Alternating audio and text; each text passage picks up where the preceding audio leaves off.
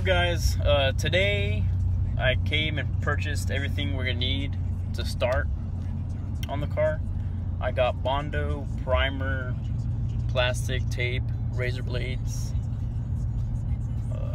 Yeah, that's about it.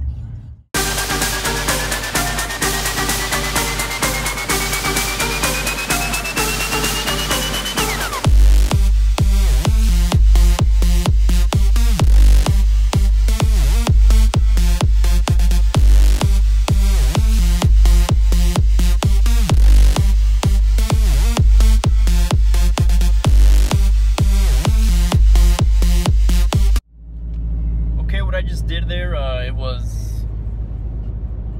hit it with 80 because I'm gonna put a body filler all over it, a real thin coat, not a lot because I don't need a lot. It's actually pretty straight. But right now I'm going home because I forgot my spatulas.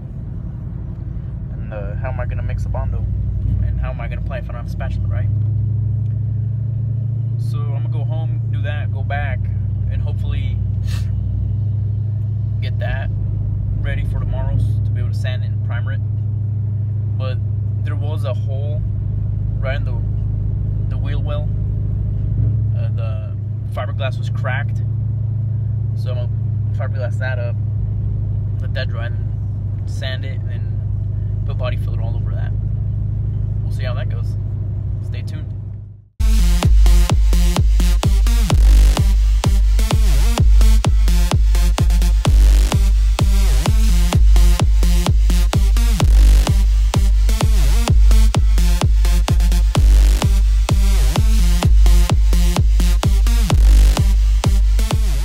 Okay guys, I'm back. I went and got the spatula and got some other stuff. I got some sandpaper also for the DA. Well, anyways, I came back. How I told you guys about that hole. Here's a hole. You can see right there. So what I did, I drilled these holes right here. So whenever I put the fiberglass, this seeps through. I'm gonna put some fiberglass over and back here too. That way it's a stronger hold. So it grips through all these holes. And yeah. That's what I'm doing right now. As soon as that's drying, I'm gonna start glazing all this up. So that'll be it probably for today.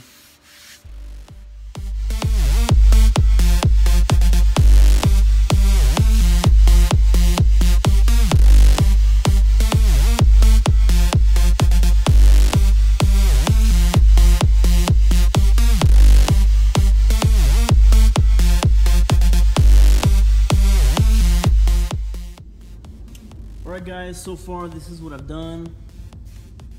I'm waiting for it to dry. It's getting there. It's pretty 80, 82 degrees out today. That's so far, that's what I've done. Right now I'm working on this right here. Sanding all this down. It's rough texture.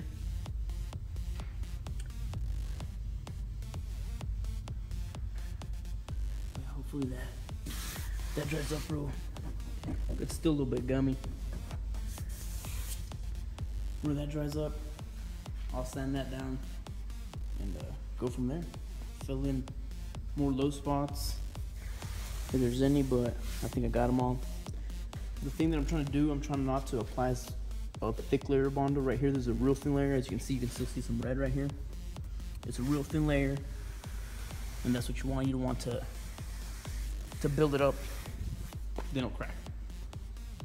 The thinner the better, and the easier it is to work. Well, yeah, just this thing drying and we'll go from there. Okay guys, well, I sanded this right here, all of this right here. I sanded that up, but it's really textured right here. I don't know if you can see that real good, but it's all textured. I'm gonna have to fill that in.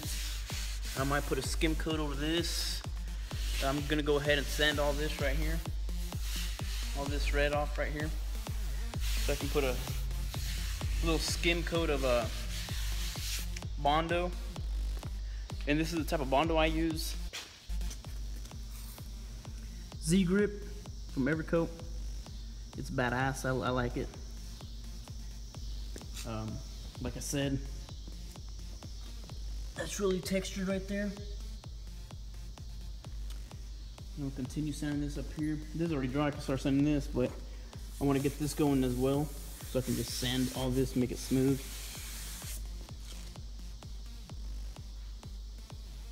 Gotta finish this in 3 weeks before I go to school, so I've got a lot of work to do. Alright guys, well, I sanded everything like this. I took most of the paint off. I got all this right here and all this up here.